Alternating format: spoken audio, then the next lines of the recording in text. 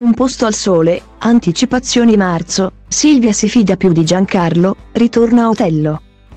L'appuntamento con Un posto al sole continuerà a riservare colpi di scena nel corso del mese di marzo 2023. Le anticipazioni della soap opera di Rai 3 rivelano che, al centro dell'attenzione e delle dinamiche, ci saranno le vicende di Silvia, la quale si ritroverà a dover affrontare una situazione decisamente molto complicata dal punto di vista lavorativo.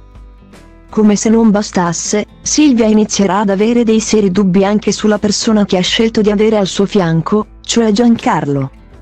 Nel dettaglio, le anticipazioni riguardanti le nuove puntate di Un posto al sole rivelano che Silvia si ritroverà al centro dell'attenzione perché alle prese con un periodo decisamente no legato al caffè Vulcano. Gli affari non vanno affatto bene, la clientela è diminuita, le spese sono in costante aumento e come se non bastasse il clima tra i dipendenti non è più idilliaco come un tempo.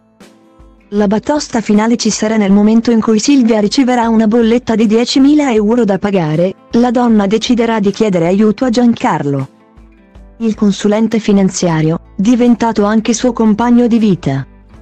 Ma le soluzioni che verranno messe sul piatto da Giancarlo non verranno viste di buon occhio da Silvia. Le anticipazioni di Un posto al sole del mese di marzo 2023 rivelano che la donna inizierà ad avere dei seri dubbi sul compagno, tanto da ritenerlo poco affidabile.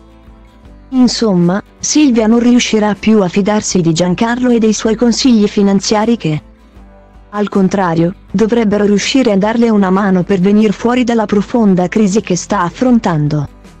Una situazione sempre più caotica per Silvia anche se, alla fine, la donna potrà contare sul ritorno di un personaggio che fa parte della sua famiglia, trattasi di Otello, pronto a rientrare in scena. In attesa di scoprire quello che succederà nel corso dei prossimi episodi di Un posto al sole del mese di marzo 2023, gli ascolti della soap continuano a essere molto positivi. Sono stati più di 1,5 milioni gli spettatori che hanno seguito le varie puntate della soap opera anche durante la settimana del Festival di Sanremo, durante la quale la Rai ha scelto di programmare regolarmente la soap nell'ex prime time della terza rete Rai. In aperta sfida con l'anteprima della kermesse musicale condotta da Amadeus.